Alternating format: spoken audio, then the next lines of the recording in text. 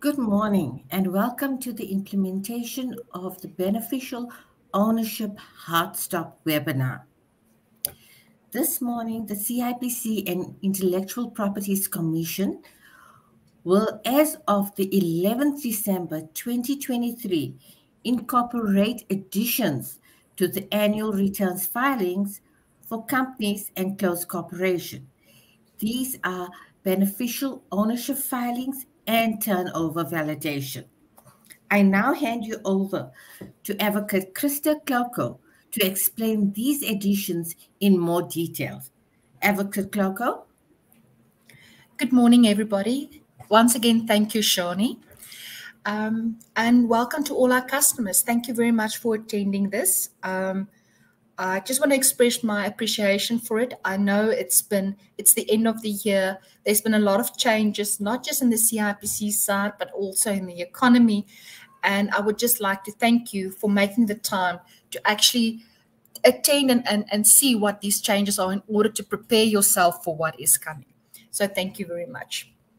So as Shani indicated, we're going to talk about the inclusions into the annual return system. We're not going to talk about annual returns and the law and the regulations surrounding annual returns, or go into detail as to beneficial ownership and the legal obligations surrounding it. We just base the scope is to actually indicate and prepare you as to how this changes is going to look like on annual returns in order to prepare yourself, in order for you to assist you and to comply, and also to get your client base to comply. So I would just like to request that we keep to the scope of it. And then when we get to the beneficial ownership component, the registry side, how the service actually looks, I'm going to hand over to Lucinda Steenkamp. She's our senior legal advisor and the senior manager responsible for managing the registry for beneficial ownership. So halfway through the presentation, I am going to hand over to Lucinda. And once she is done, I'm going to continue with the rest of the part of the presentation. So that being said, let's start. Just a brief reminder of what is annual returns. I think if you're a regular customer of CIPC and an intermediary, you know this off by heart already. So annual returns, in a very simplified way of saying, is your annual renewal of your business to conduct business in the South African economy, right? That's not a legal description. It's an annual filing, meaning once a year, of information. Annual returns is a service in terms of which CIPC actually collects information upon our registry that is used to execute our various function objectives and to assist the business environment, the banks, other regulators, as well as other government institutions in decision making. So as you may know, during the annual return filing, the information that we check for is corporate information. That's, for example, directors, auditors, address, financial year-end, and company name, whether that is up to date. We check for that their financial record keeping occurred, and via the AFS or FIS. For those that are new, AFS is your annual financial statements, and then the FIS is basically your supplement, basically saying who did what when it came to the accounting and financial record keeping of your business. We also check the level of compliance with the Companies Act via the compliance checklist. We're now going to who is the beneficial owners. We're going to try to make it as easy as possible to comply during the annual return. Once again, the objective is an annual filing of information, an annual collection of all the information regarding the company. Not that you have little bits and pieces all over during a year. Then we're also going to check we check operational information, that's the number of employees, active or dormant, main business activity, and where the business is conducting business.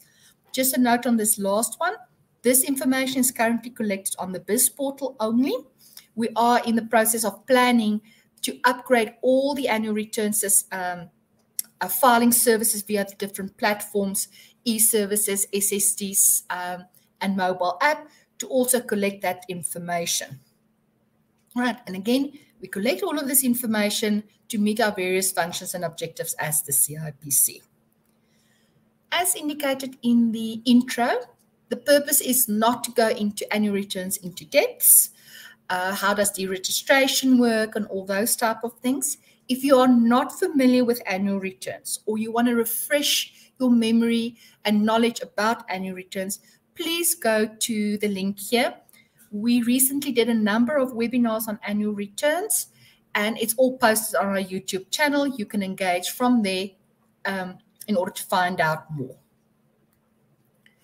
All right, so as Shani said, we're going to introduce two changes into annual returns. The one is a link up with beneficial ownership declaration. And then also we're going to validate turnover with the information filed on the IXBRL. Very, very important that we are going to start this on e-services. As from the 11th of December 2023, it's on e-services only that this has been brought in.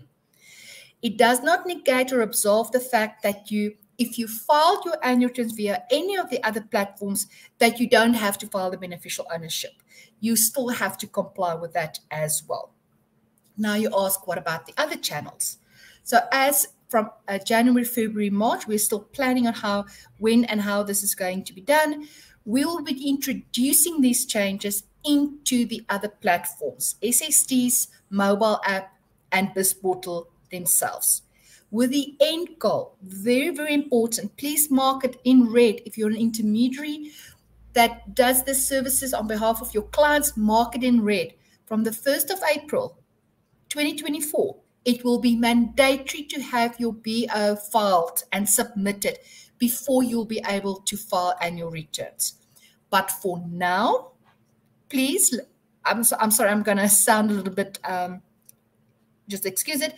For now, you will get a message on annual returns about beneficial ownership that you can skip or ignore or to file. Again, if you choose to ignore, you're still obliged to file the beneficial ownership information as quickly as possible in order to become legal compliant. So it is almost like a reminder, a soft stop currently on e-services. As from 1 April 2024, it will be what we call in Cipc a hard stop, meaning if you are not up to date, it's not filed, you will not be able to reach the rest of the parts of annual returns. And if you don't file, you're going to start sitting with challenges on annual returns. All right. Sorry that I sound very harsh on the on the changes of beneficial ownership. It is a reality, and it's a very important element for South Africa to have this information. So we are trying to emphasize the importance of beneficial ownership and declaring that information as part of your filing cycles. All right, again, beneficial ownership. This is not a full webinar on beneficial ownership. It's very high level. Please, if you're not familiar with beneficial ownership or you still have some questions, please refer back to the webinars. I think there's 2 or 3 on our YouTube channel that you can go through and check it out. And the nice thing about the YouTube channel and the videos is you can listen up to a point, pause, think about it, apply your mind, and then move forward. You can do it at your own time. All right, so please go through that. But very, very short and sweet. Unfortunately, I'm going to be honest, it's not sweet. I know we're all struggling in South Africa in trying to keep up with all the changes in our economy and things that we are expected to do, and the things that we are going through as South Africans, is that it is going to be uncomfortable until you've done it once or twice, and then especially if you're an intermediary, it will start becoming easier. As we always strive with the CIP, and at the CIP, we're trying to make it as easy as possible, trying to take the law and simplify it onto online platforms in order to make it easier. Sometimes it's successful, other times it is not, but it's something that we all are going to get used to as we start entrenching beneficial ownership and declaration of that type of information within the economy. Just also be reminded, it's not just a CIPC thing. SARS also is collecting beneficial ownership information. The Master of the High Court is doing it.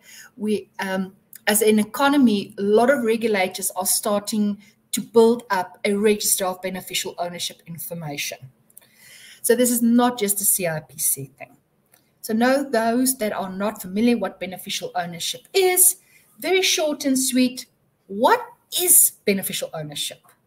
It is basically the determination of who is the natural person, the breathing person, who directly or indirectly, through various means, directs, influences, or controls the affairs of the company, external company, or close corporation. That person's name may not necessarily be on the registers or the documentation that is kept by the company, but ultimately down various layers, this is the person that tells the company how to make its decision and controls how this company works and actually deals with its administration and its business activities in the real world. It's the person, I like to say, it's who wags the dog.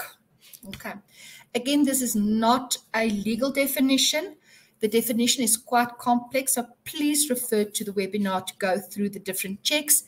If you follow the way that it's structured on the webinar, you can actually do it like a yes-no type of approach to say, first thing that needs to be measured, yes, no, okay, move to the next, and then you'll get through it. So what is the objective of beneficial ownership? Why is this all of a sudden here? So we need to have a register of natural persons who exercise control over legal entities. So CIPC, as you all know, we are the regulator and the custodian of the registries regarding companies, close corporations, and cooperatives. So naturally, that's part of the information that we need to keep.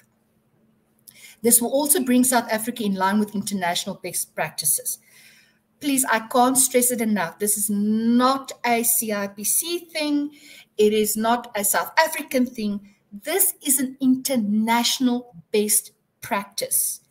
Most economies have beneficial ownership information or have requirements that it needs to be complied with and disclosed. Different jurisdictions deals with it slightly different. Some jurisdictions, it is closed information, meaning you submit it. It's not available to the general public. We're still in transition of ours. We are going to have an open transparency about this because our Companies Act is open and transparent. So this is international best practice. If South Africa wants to compete on the international scale and make our businesses viable and create and set our economy up as an investment destination, we need to have this. So it's very, very, very important. The other benefit that it has is this assists law enforcement and their investigations to say who is ultimately the decision maker on the company's actions. We all know companies' actions can have detrimental effects. To be quite honest, state capture is an example that pops up to mind. But who at the ultimate end directed the administration of these companies? We need to know in order to hold them accountable, and therefore we need that information. All right, so this has got the following benefits. I've already touched on it, so I'm just going to read it. It has numerous benefits for our economy in knowing who owns whom and will make our economy investor friendly and the cost of capital to be reasonable. So let's say, for example, what we mean by cost of capital. So if they want to invest in South Africa and this company will have to not just put down the investment cost, but need to incur additional cost to actually figure out who is going to control and who's going to influence this agreement that they have, that increases the cost of investing in South Africa. Then also, we need to make sure in order to be investment friendly, we need to make sure that our business environment is regulated. If companies and people involved in companies are not held accountable for their actions, the enforcement of those actions, then we diminish our investment. It's going to cost those companies more than to invest if something goes wrong. So we need that information. All right, I'm just going to take a deep breath for now before we actually go into the more practicalities regarding filing of the beneficial ownership declaration. So the next thing, we've now discussed what this basically is and the big why. Now it's to how do you prepare what you need to submit beneficial ownership informational declaration. My apologies if I say, for example, BO, if I use the abbreviation of BO, I mean beneficial ownership. In CIPC, we've got so many terminologies that we tend to do abbreviations. So if it does slip in, BO refers to beneficial ownership. Okay. So there's a couple of documents that you are going to need. Again, please refer to the webinar as well as the user guide on beneficial ownership. The user guide is basically your step-by-step guide on how to get this done for more detail as for these elements. So you need a member or a securities register. You need the beneficial interest register, if that is applicable, certified ID copy or passport copy of the person that's going to submit the information, and then certified ID copy or passport of all the beneficial ownership, the actual information of that national person that you are going to submit. And you need a mandate, a written document to say that you are authorized by the company to submit this information on the CIPC registry. All right, so mandate. So we need to confirm that the person submitting the BO, the beneficial ownership information, was mandated by the company, external company, or close corporation in writing to do so. It is very, very important. Because of the value of this information, we need to make sure that everything is accounted for to protect the integrity and the value of the information. There's no specific template for a mandate, right? But there is some minimum information that it must contain, and we're quickly going to go through that.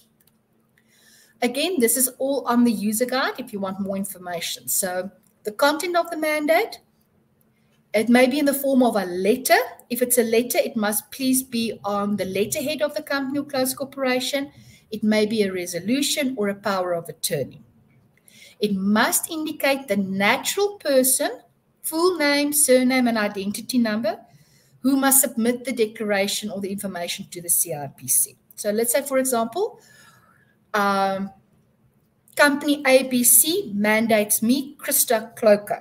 So I need a written document from the company that states my name, my surname, and my identity number that I may file. Now, the next thing that this document must comply with, it must clearly state the extent of the mandate. Please don't write blanket mandate.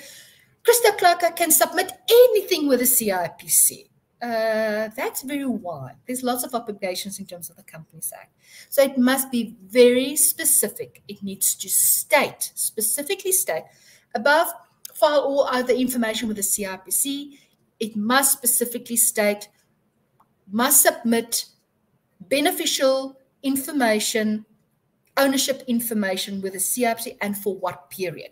You cannot have a mandate that's 5 years old. It must be relevant to the filing for which needs to be submitted. Then the next one is the natural person, Krista Cloco. I must have a valid customer code with the CIPC. So you've mandated me and my customer code. If I sometimes use a customer code, which we actually don't encourage in CIPC, of a colleague in the same office as mine, I will not be able to use, when I actually file the information, to be used the other colleague's customer code. The natural person with his or her customer code must then submit. If there is a difference and for some reason there's a change in customer code, unfortunately your documentation needs to be changed in order to mandate and align to all this information. Again, the mandate must be accompanied by a certified ID copy of the filer, which is in this case mine. And then who must sign this mandate? Very, very important. It must be signed. It's 50% plus one of the directors of the company. So if there is 5 directors, active directors, 2 of them must sign to meet the 50% plus 1. So it's 3 out of 5 that has to sign this document. Okay. And then for CCs, it's all the members of the CC. Then the securities or members register. To be quite honest, not a lot of companies, small or smaller companies, are actually keeping security and member registers. You're encouraged to do so. It's a legal requirement to keep your company document. It's one of your mandatory documents that you have to keep. So in terms of Section 50 of the Companies Act, every company and external company must keep a securities register at all times of issued securities, which may include beneficial interest information. If it is a closed corporation, it is a members register indicating the members' names of the CC and their percentage. Now the question arises, what about NPCs? Because we've got NPCs with members and NPCs without members. So NPCs without members, submission of directors register and beneficial ownership information. Because an NPC does not have members, who else then needs to stand in? It will then be the directors register. Who's the directors? And then the beneficial ownership information. In the case where the NPC does have members, right? You get NPCs that has got members that assist in different types of decision making. Then we need to have the members register, the register of all the NPC members. All right, so that's just an introduction to the mandatory documents that you need to get ready. So now the practical questions. How is this going to look like? Okay, so those that are familiar, you log in with your annual returns, you'll do the search on the enterprise, and then you get to the calculator part of where the system will reflect what annual returns has been paid, which ones are outstanding, and then you can type in the turnover in the little blocks, and you'll say calculate outstanding amount, right? So it will then create, say, how much the filing of the annual returns is going to cost. At this point in time, at this screen, the system will also check for beneficial ownership, whether your beneficial ownership is up to date, and it will actually give you a message to say, I'm going to read it. Filing of beneficial ownership declaration is compulsory for all companies and closed corporations. Failure to adhere to the requirement may result in administrative sanctions and enforcement. If you wish to proceed with beneficial ownership filing, click Next. If you want to file at a later stage, click Ignore. So there you can make the decision. Please note, if you don't opt to file here, you're still legally obliged to file your beneficial ownership information. Just because you're not forced yet does not mean you're excused from this legal obligation. If you don't file your beneficial ownership with your annual returns or shortly hereafter or haven't filed it yet, we can investigate the company for non-compliance and take administrative sanctions against the company in order to comply. So this is basically how it's going to look like. So let's say you choose to go, and we implore and request that you actually do. Click on Next. You'll go into the end. You will be redirected to beneficial ownership and comply. So follow the instructions there. Once you're done with the beneficial ownership filing or the information, unfortunately, there's not an auto redirect back into annual returns. So unfortunately, once that is done, you will have to go back out and go back into the annual returns where you started and then continue the process forward.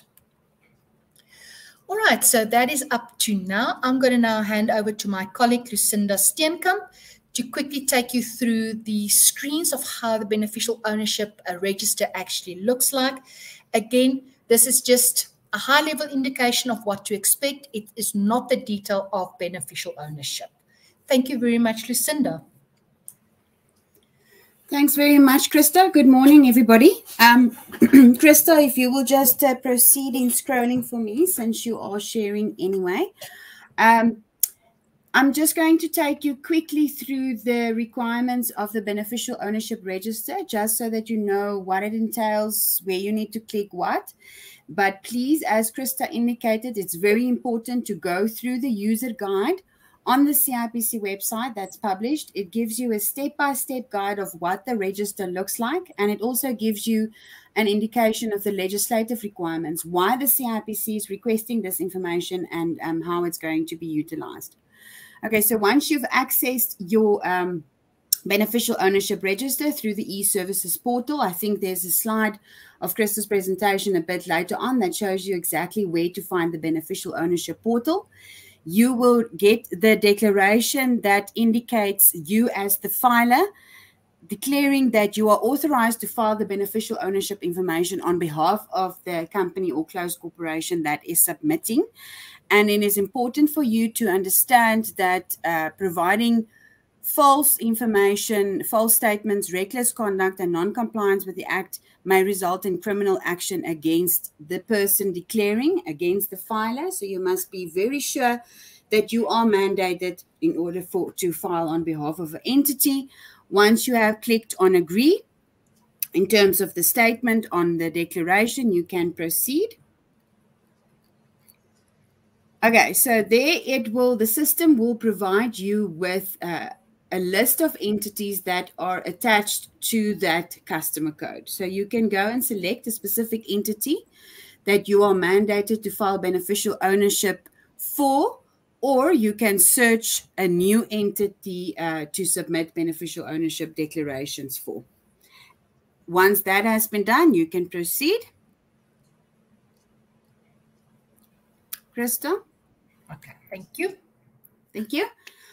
The next page will give you then the list of entities. You need to select whatever is applicable to the ones that you want to file for, and complete the beneficial ownership information. Let's see. I'm using my user guide on the left-hand side here as well, just to guide you through. Okay, Krista, I think you can proceed. Okay, so this is the important part. I've seen quite a few queries in the comments section with regards to external companies and listed companies and their beneficial ownership filing declaration. The CIPC has made provision in the beneficial ownership register for 3 categories of companies that can be selected from. So the one will be an affected company. There is in the user guide a detail with regards to what is regarded as an affected company. That includes your public listed companies, it includes your state-owned companies, and it includes certain private companies. So go and have a look at that. The other category will be non-affected companies with no beneficial ownership to declare, where you, for example, have an entity that is the sole director, sole shareholder. There's no agreements in place that gives any additional person power over this company or significant control, then, and there's really no beneficial ownership applicable, then that is the category that will be selected. And then the last one is the non-affected company, which is the most general one, non-affected company with beneficial ownership.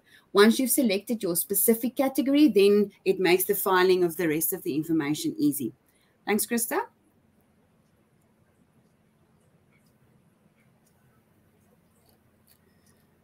Okay, so after you have selected your specific category of company, it will depend on the category, will depend what type of information you need to submit. If there is a selection of an affected company, you must still submit or upload the mandate. It's mandatory for all filings. You must upload the certified ID copy of the filer, and you must also upload the securities or beneficial interest register, even if affected company was selected. The regulations is very clear, and the user guide as well, on what is regarded as your beneficial interest register, what is regarded as your securities register, as mentioned by Krista earlier in the presentation as well, and the information that must be submitted. If there is no beneficial ownership information to declare, non-affected company with no beneficial ownership information, then you still need to upload your mandate, your certified ID of the filer, and securities register. That is mandatory documents. Once you have uploaded all the necessary information, you can proceed to the OTP page. all that uploaded documents, yes, then you will receive the page where there's OTP confirmations. You will click on the red cross, which will then validate the ID of the filer. This is very important. I know as well that there's been a lot of issues with regards to the ID verification. I need to reiterate as well that we have a direct link with the Department of Home Affairs. If there's any problem with the validation of the ID, that is based on the information that we receive from the Department of Home Affairs. If there's, for example, an issue related to the issue date, that the system indicates that it's not the latest ID, that there's another issue date, then this needs to be sorted out with Department of Home Affairs, because we are extracting the data directly from Department of Home Affairs. They are informing in terms of validation, and it's not a CIPC error. It's nothing that we can do about it in that regard.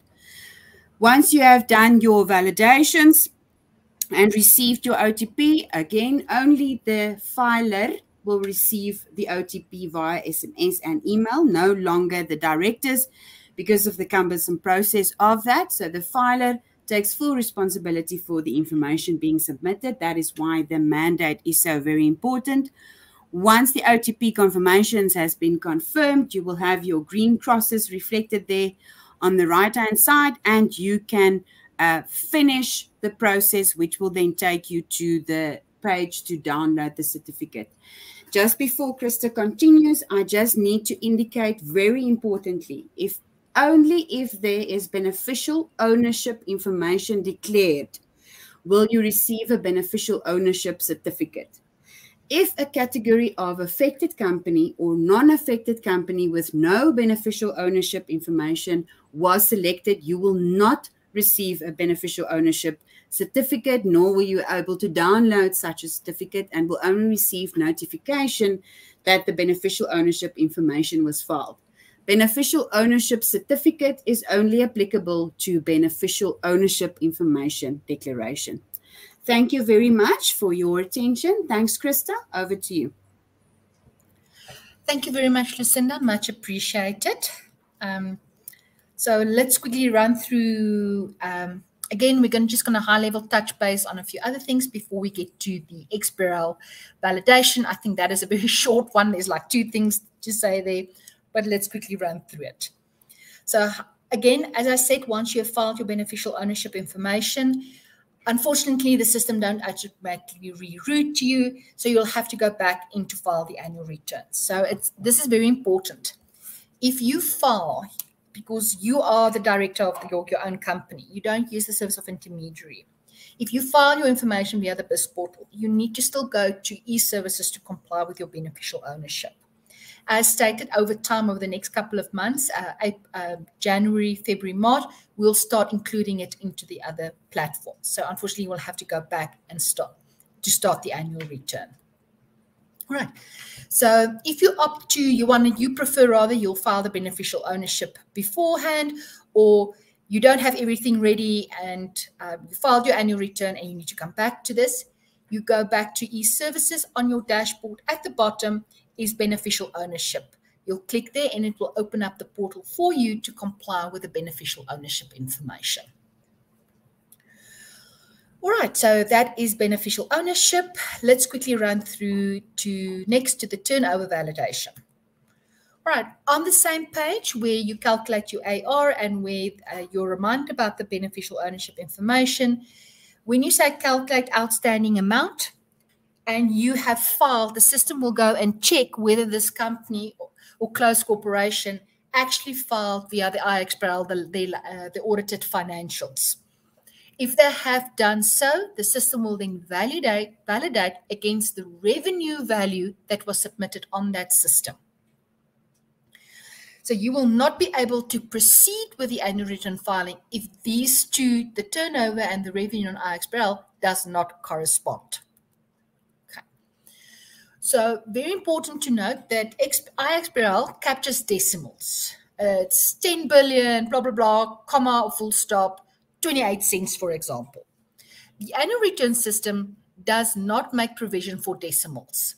So what you need to do is You'll use the revenue amount on IX Brow and drop. Ignore any values past after the decimal point. Please don't round it up or down. Just drop the decimal values. It is just easier for us. We've realized over time, it's just the easiest way to actually to get this type of validations done. So if you only filed an FAS, there will be, of course, no validation, because FAS is basically just who did what regarding the financial and accounting record keeping. It's not the detailed financials of the company or close corporation. If FAS were filed, my apologies, that should have been, sorry, that's an error on my side. If an AFS were filed, not FAS, ensure that the correct turnover value on annual returns reflect. All right. So this is going to limit unnecessary requests for debit and credit notes. Please note that we get unnecessary requests for credit and debit notes on annual returns. We are going to start looking at it. It's becoming a concern for us that companies are not filing their correct turnovers via annual return and think they can just give us the financials afterwards, say, oops, I made a mistake. I got confused between the group of companies.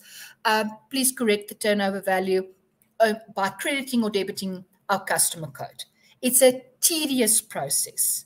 It is a tedious process and actually unnecessary. So when you submit annual returns, please double check that you submit the correct turnover for the correct company onto the system. Also be reminded that if you have made a mistake and you did not come forward to declare that that mistake was made, it's a criminal offense to lie or submit false information to the Cipc. It's not an administrative error or issue. It is a criminal offense to submit false information to the Cipc. So please double check that the turnover values that you submit are the correct ones for the correct companies. All right, so that's just the check. So why is compliance important? I've added this into the presentation because it's very important to note that there are consequences for non-compliance. So, but you have to understand why there's compliance or consequences. In order to do that, we first need to start. Why is it important that we get the correct information in the first place? So as you know, Cipc is the custodian for all registered company corporate entities in South Africa. We are the source registry for that information. There's no one else in the economy that's mandated to keep that information. Public and government institutions uses the Cipc information to make decisions. I'm not going to go through there. So it's critical for the Cipc to be up to date. It's also very important for you as a business to make sure, because you expect that somebody that you do business with are compliant with the law, because it helps with your risks, helps you with your decision making. Is this a good candidate or a partner to go into business with, or a good service provider? Whatever the service may be, you will come and check against our registry to see, number one, that you're doing business with the people that say who they are, and also to help you to mitigate your information risk surrounding it. Now, therefore, there's a duty on you yourself to provide the correct information to the Cipc, because that company doing business with you, or a foreign company want to do business with you in South Africa, or you want to do business with a foreign company overseas, they are going to check this information and make sure that everything is aligned.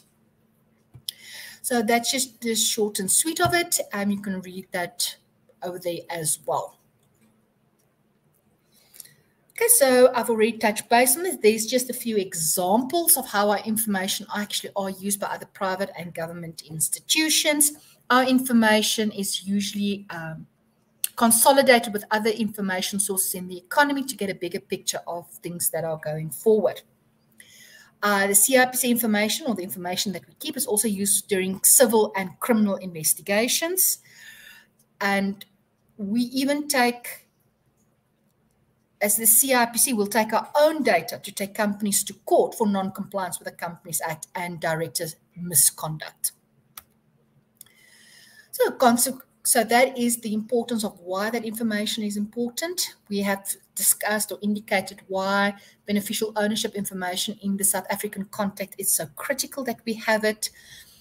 So now, the consequence of non-compliance with annual returns. So those that are not familiar with it, if you have not filed for 2 successive years your annual returns, you can still file, but we'll place you into the deregistration process, which is basically a risk indicator for other companies doing business with you.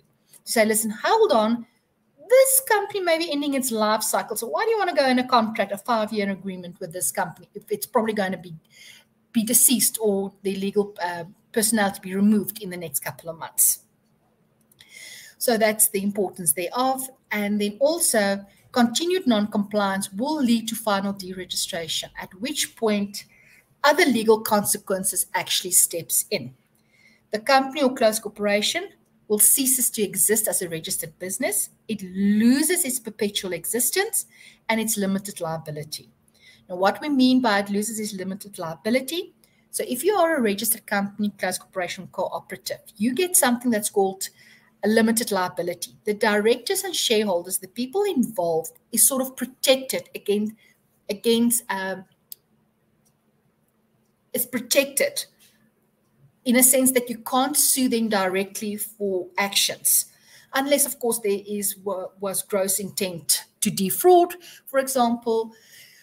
But you are pretty much, the national person are pretty much protected in this limited liability. So you sue the company, and the company itself will sue somebody else, for example, or hold somebody else liable for things that did not occur.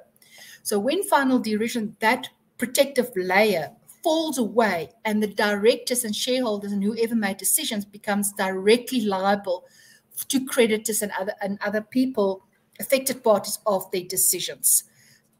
Then also, yes, directors can be held personally liable. The banks will freeze your bank account, for example. You will not be able to access your funds in your bank accounts. Then also your service provider may stop doing business with you because they have contracted to do business with a company. Now, all of a sudden, the company does not exist. And creditors may refuse to pay you because they are required to pay the company, but the company does not exist. So there are consequences to deregistration. So what's the consequence of non-compliance with beneficial ownership? So we will commence investigation against the company and issue compliance notices. The BO declaration is mandatory. Before filing AR, you will not be able to file annual returns and therefore will be finally deregistered. This is very important for the 1st of April 2024. So if you don't file your BO, you will not be able to file your annual returns, and you'll become non-compliant with annual returns, and you'll be deregistered for it. Also, again, it's a criminal offense to submit false or incorrect information to the CIPC. So again, how to file your annual returns. This is the last slide.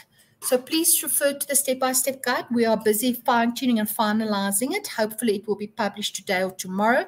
The step-by-step guide that will indicate how these 2 elements are doing. We also we are in the process of seeing whether we can do a quick video just to help clients how to file. We have realized, and for example, I work visually. So a step-by-step guide is not always the best mechanism to show me or to guide me or to educate me on how to comply. Again, please go back to the webinars, the separate webinars on annual returns and beneficial ownership for more information on how these 2 services work so that you can familiarize yourself.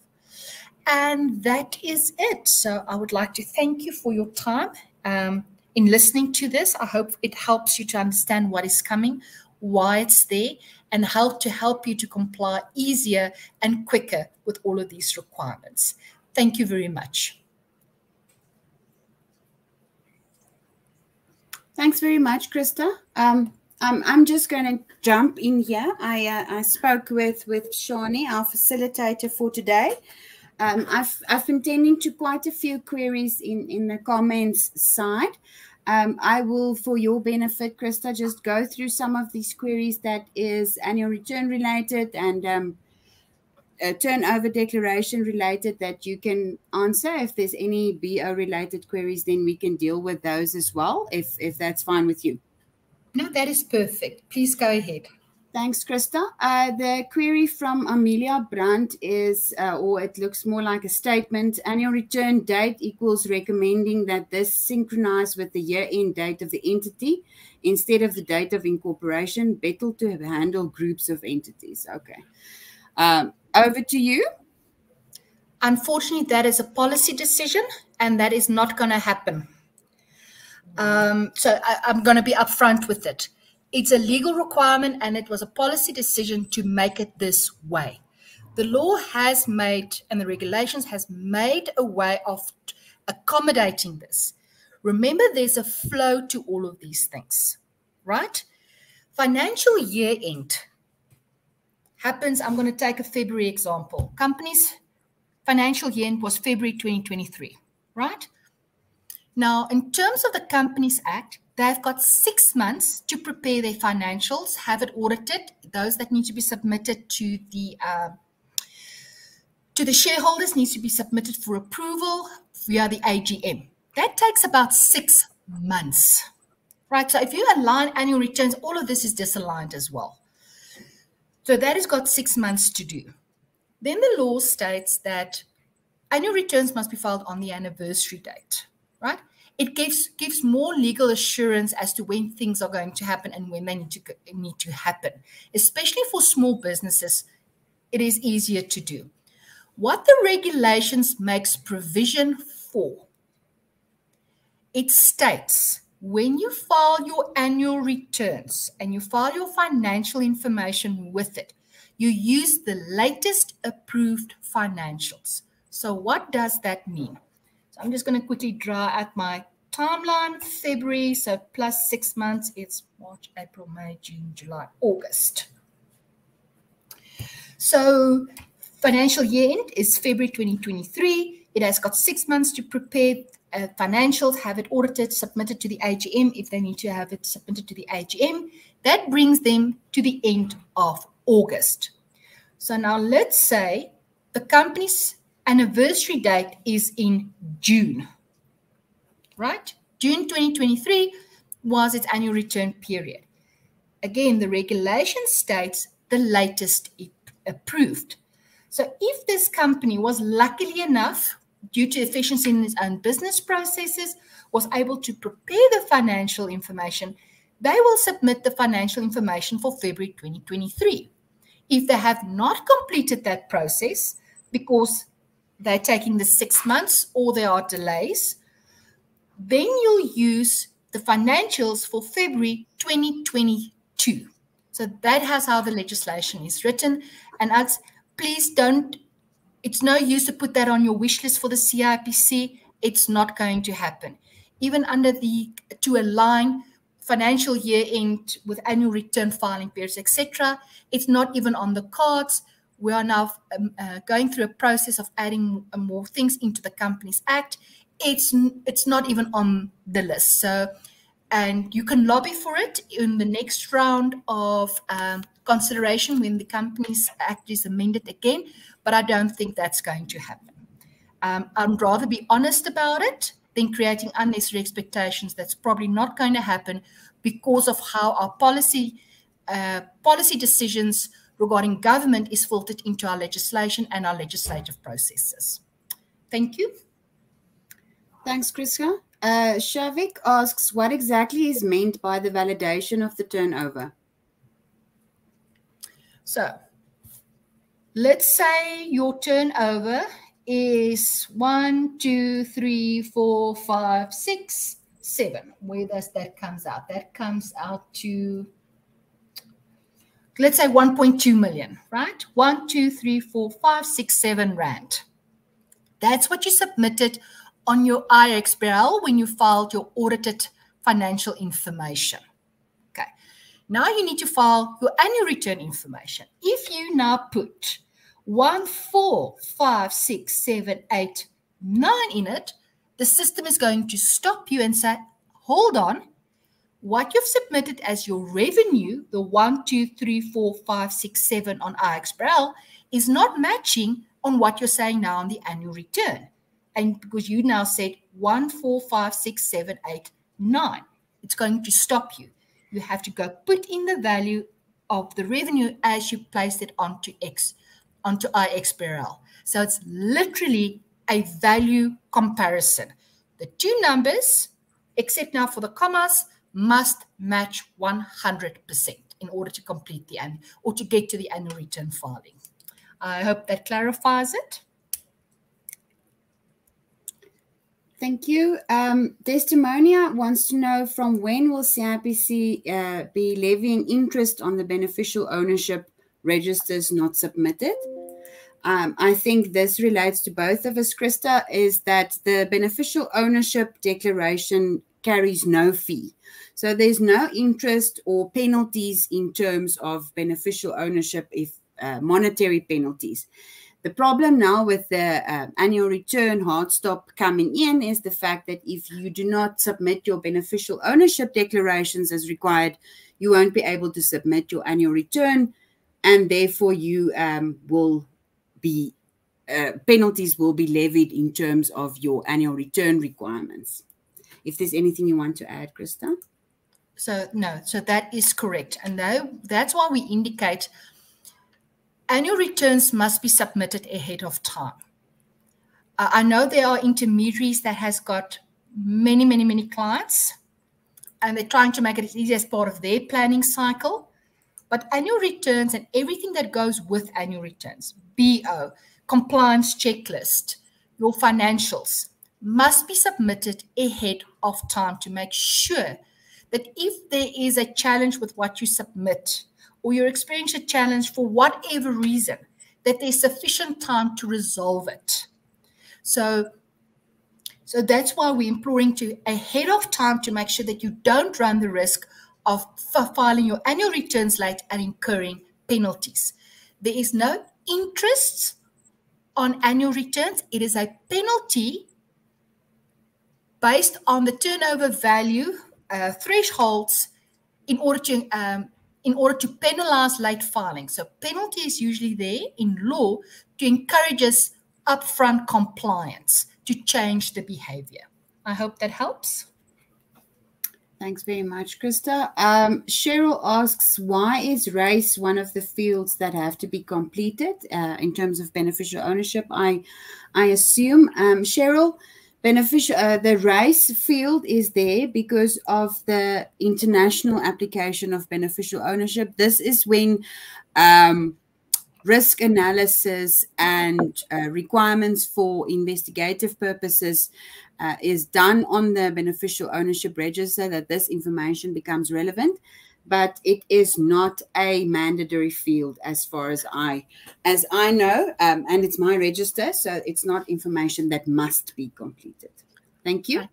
Lucinda, I just want to add there, everybody needs to realize is that it's fine to have overall information, but in order to drive change within an economy, to assess risk based on different categories, demographics is becoming exceptionally important. And as the CIPC, as we start modernizing our systems, those that was, yes, we'll have our anniversary of the enhanced e-services next month, tongue in cheek.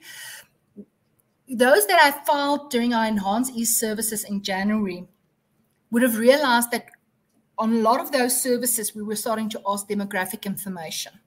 So we are going to bring that back because that is what government needs. We need an international standards.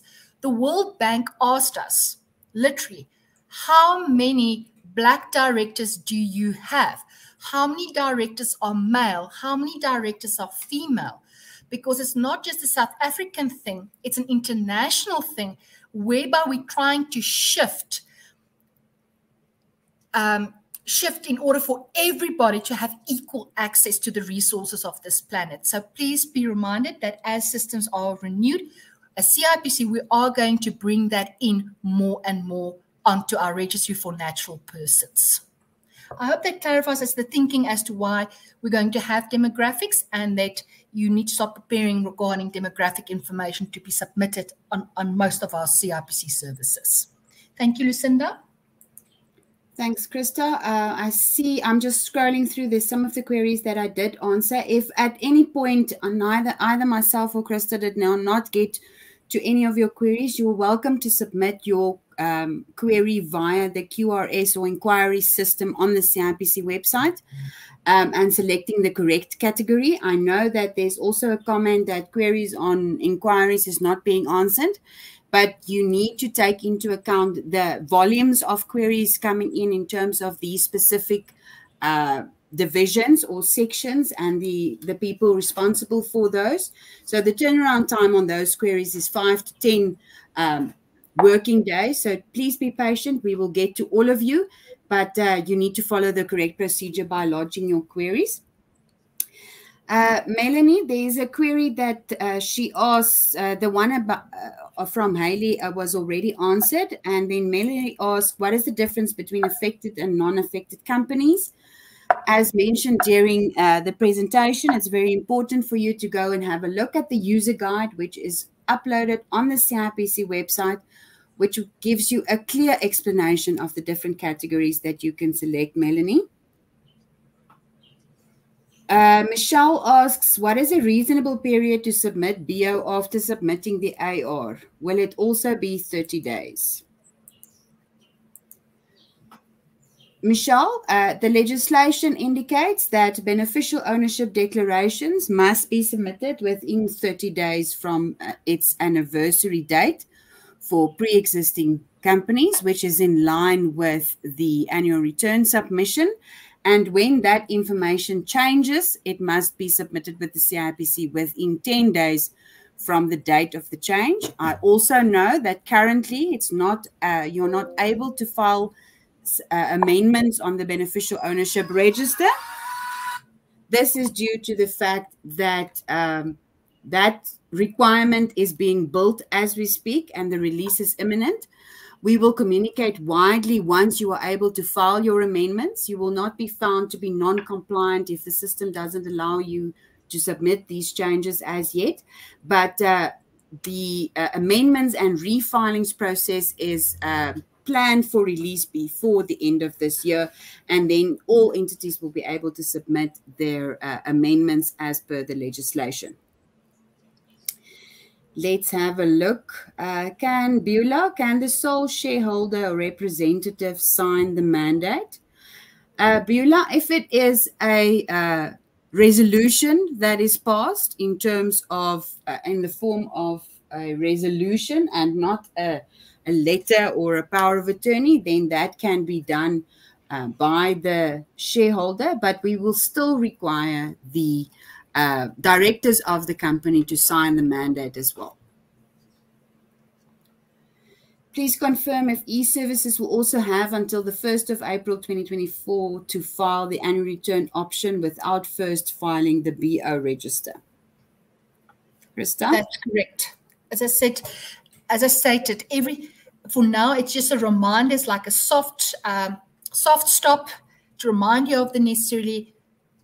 Even on e-services, on the 1st of April, it will go into what we term as CIPC in our terminology as a hard stop, which basically means on all channels, you will have to have complied with a preceding service in order to get to the annual returns. I hope that clarifies it. Pauline Kuna wants to know, how long do you take before you deregister a company for not filing returns? It depends. If you don't mind, that is also stated in the previous webinars on annual returns. In the past, it was the way that we did it. We had to go through the South African Post Office because of registered mail. And then we had like limitations on costing because it's a government department. We are only authorized as we need to spend what we plan on spending. And there's a lot of red tape regarding it. But as per next January, February, March, we are going to automate that process even more. So hopefully, as from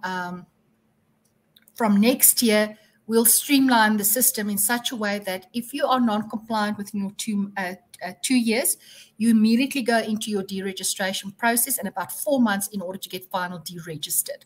So that's what we're aiming. As for the current batch of matters that we are preparing for final deregistration, again, please refer to the other webinars. It's got more detail on this. The date is we are going to final deregister around about the 19th of January.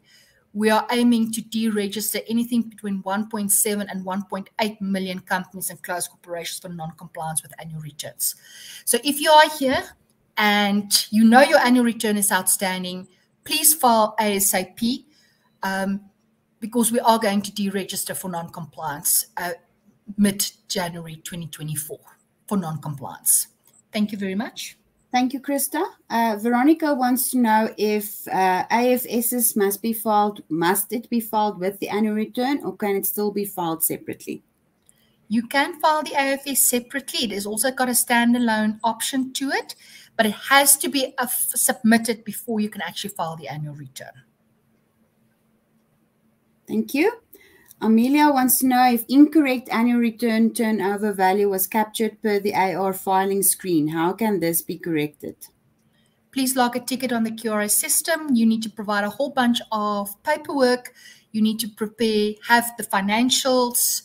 You need to submit now to us the actual PDFs with a letter as to why the error occurred, giving us instruction to debit or credit the account. So you need to log a ticket for the annual return unit.